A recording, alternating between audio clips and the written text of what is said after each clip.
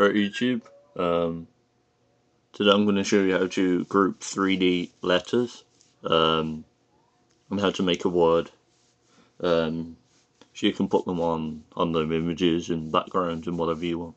So the first thing I'm just going to do, as you can see, I've already got my letters that I'm going to need open. I'm just going to spell the word peace. Just a simple word that comes to my head, nothing special. Just go ahead and make a new document. I'm going to make a 1270 by 720, both pixels. I think I'll make it a white background. Alright, so first of all, what we're going to do, let me just find up here. We're going to, the rectangular marquee tool is basically the selection tool.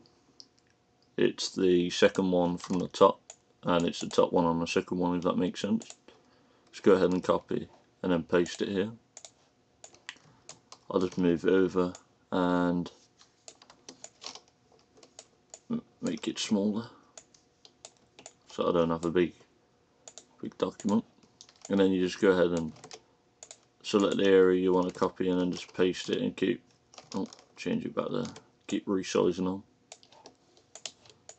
The thing I like to do here is put the P over the E, for example, because I think otherwise it kind of doesn't look right. I'm just going to go ahead and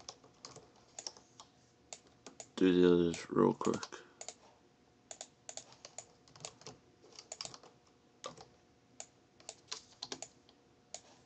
Again, just overlapping the layers. Where's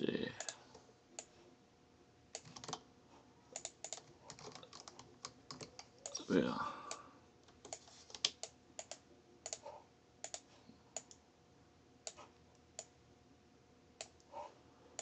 And E once more.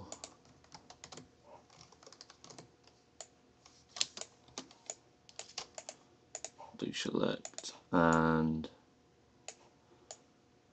pull it under. Right, so now that we've got our word, what you want to do is press a layer so it becomes blue. At this point you want to hold control down on your keyboard and I think it's right click, is it? Wow, this is great, I've kind of, oh dear. There we go. Hold control and left click the layers you want. And then you want to press control and G and it will automatically create a group for you. And as you can see, I can now move the word peace around as a group. Also, if you want to head over to hue and saturation, press canotype, I believe, and you can edit the colours, make it a wide range, and see what these other things do. You can mess with the settings here, I guess. The only thing you have to watch out for here, I believe, is when you edit the canotype on this and then pull it on another document. So I've sometimes found that they conflict, and that both become the same colour, if you kind of get what I mean. But yeah, you can just go ahead and save that now and do what you want with it. That's it for today's tutorial. Peace.